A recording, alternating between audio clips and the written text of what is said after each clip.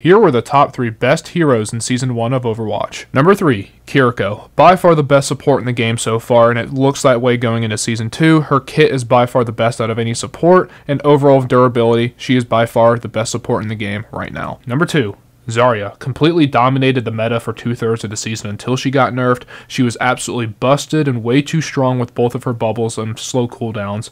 By far the best tank overall through the season. Number 1, Sojourn, by far the best DPS and overall hero within Overwatch Season 1, absolutely busted damage output with her railgun, and she is easily the best hero through the first season of Overwatch.